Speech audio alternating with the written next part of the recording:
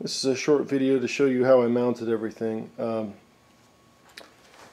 This is a watt meter. You can just disregard that. That's just on there for taking measurements while I'm doing some testing with the overall kit. On the top of the frame here you see the main components of the Wookong-M. Those were already on there when I bought this kit, so it didn't have to do anything there. It was nicely wired and organized. Now it did have a bunch of extra cabling right here. I wanted to make space there, so I kind of rerouted them, put those extra cables in between the layers.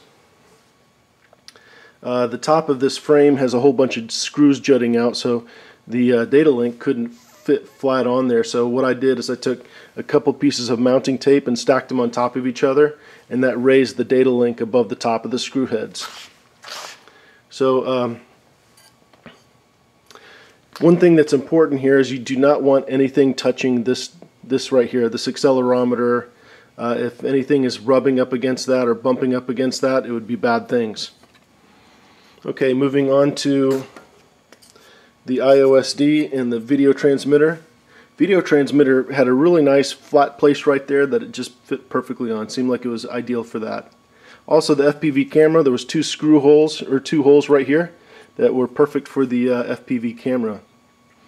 iOSD is not mounted yet, and that's because I don't have my gimbal or my full camera kit yet, but I do plan to mount that to the bottom of the frame here.